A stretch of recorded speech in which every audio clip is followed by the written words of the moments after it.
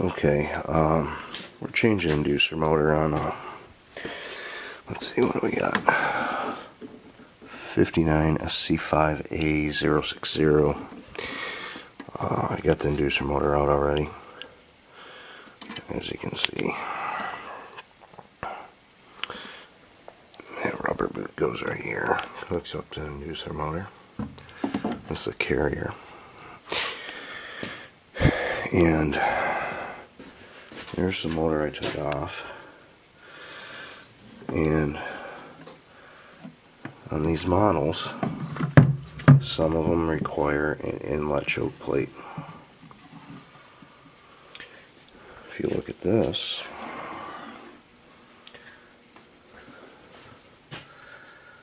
a lot of difference.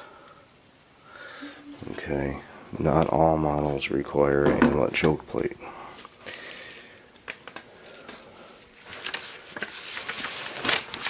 So if you look in the manual here, this is a 60 single stage. So single stage PSC 60. So I need the choke.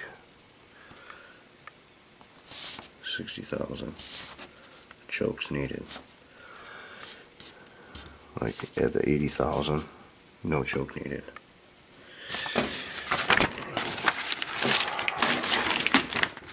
So I'm going to give you a little parts bag, and you take this parts bag and you just snap it right in.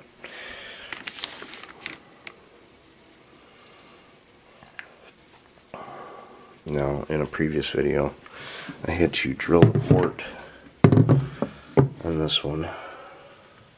I had to drill it out for a bigger port size.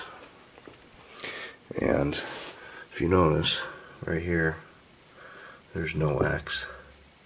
So this is an older style inducer housing or motor.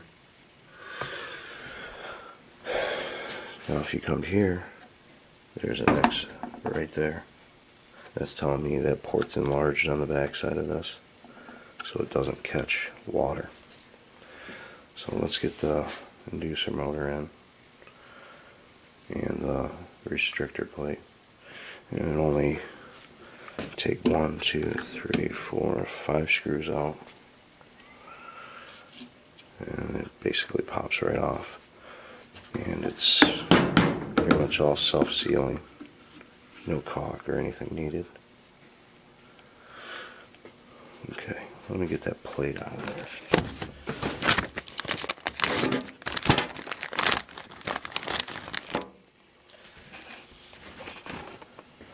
So, 3 tabs.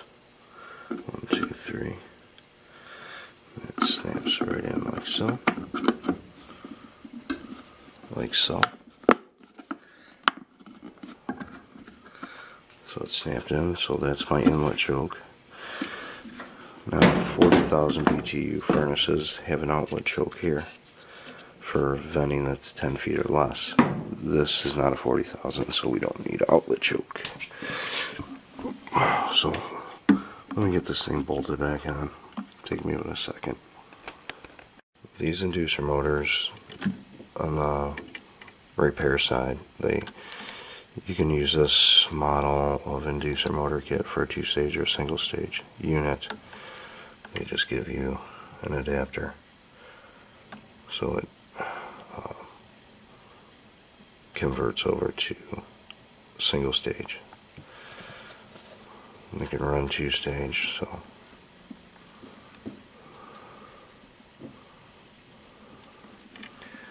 put that in there.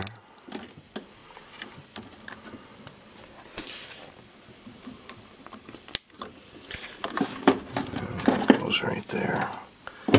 Get our hose right over here.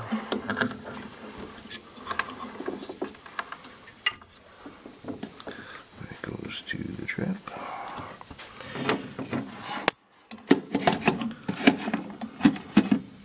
And this goes to the collector box.